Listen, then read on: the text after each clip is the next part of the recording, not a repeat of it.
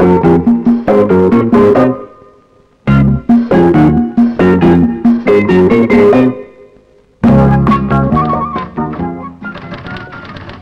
are many ways of sending messages, conveying information to other people. To us at work, this most often means sending a letter.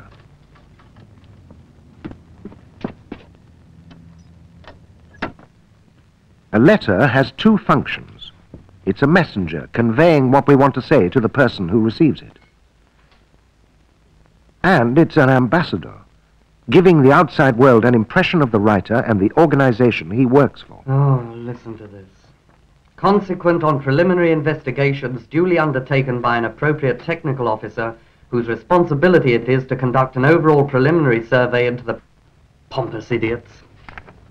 A good letter must do two things. It must be understood, and it must give the right impression about yourself and your organization. No, that's too cold. But it's not always easy. Dear sir, with reference to your esteemed inquiry concerning... that's not too hot either, is it? Dear sir, your valued inquiry is at hand, and I have pleasure...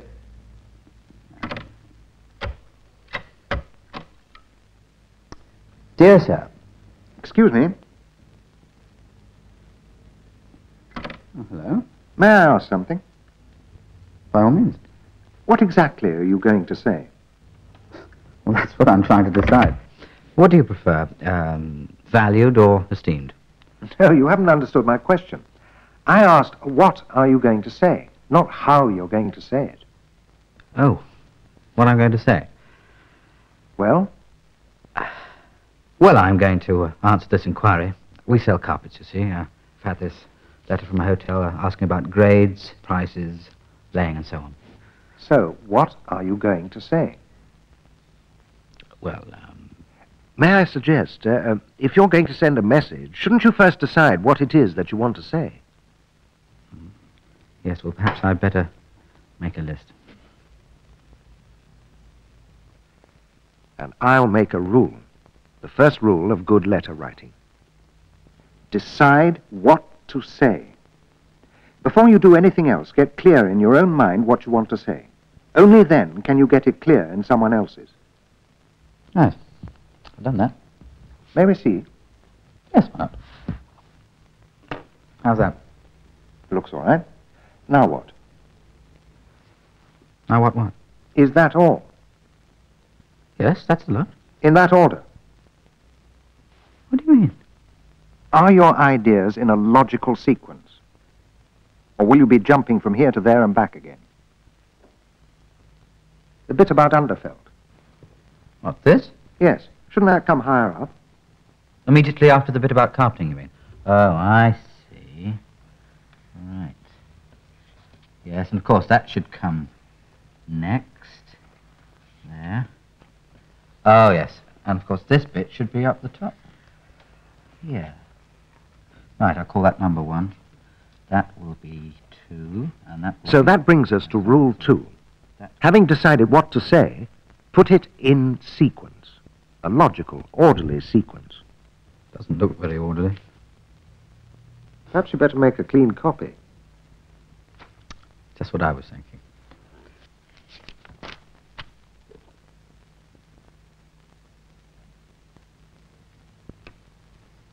See what you've done? Something wrong? No, something very right. You've divided what you're going to say into clear steps. Paragraphs, in fact. That's good. It's essential. Suppose you received a letter with no paragraphs. Oh.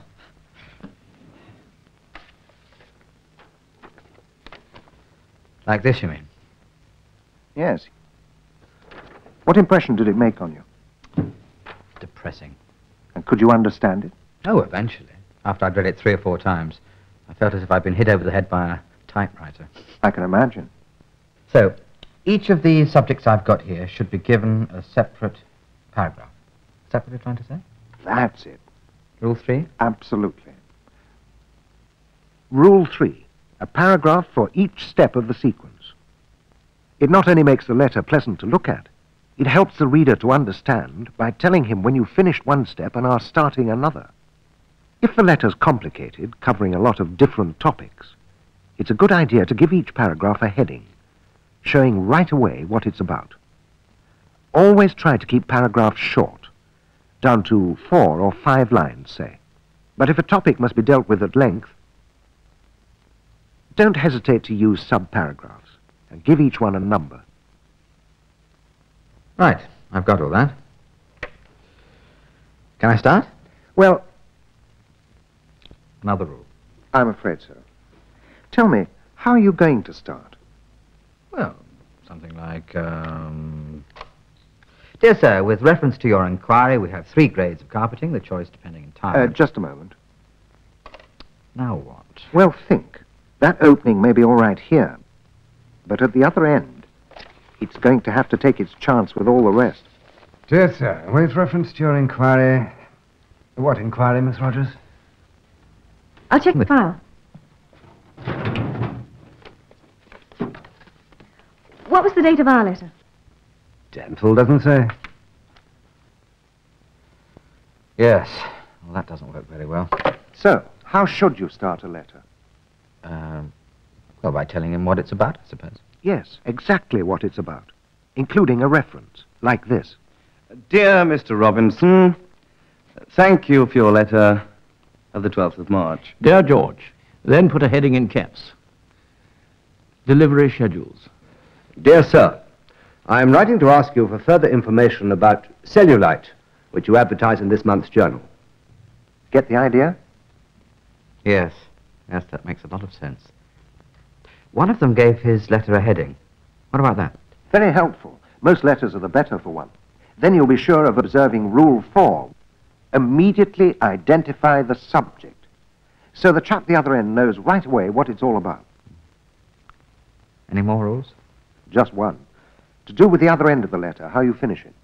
Ah, well, yours, faithfully, yours truly, yours sincerely. No, not how you sign off, but the final thought you want to leave in the reader's mind. I must ask you to settle this account within 7 days. I would be glad if you would let me know when you will send us the samples. What do those endings point to? Well, what happens next? Which gives us Rule 5. End your letter by pointing the way ahead. Never leave the other man wondering what the next move is. Yes, like telling him I'll arrange a visit from one of our reps. Well, thank you very much. You've been most helpful. Have you got it all? Well, let's see. Rule 1, decide what to say. Rule 2, put it in sequence. Rule 3, a paragraph for each step. Rule 4, immediately identify the subject. And Rule 5, end by pointing the way ahead. So you're all set. And ready to go. All I've got to do now is write it.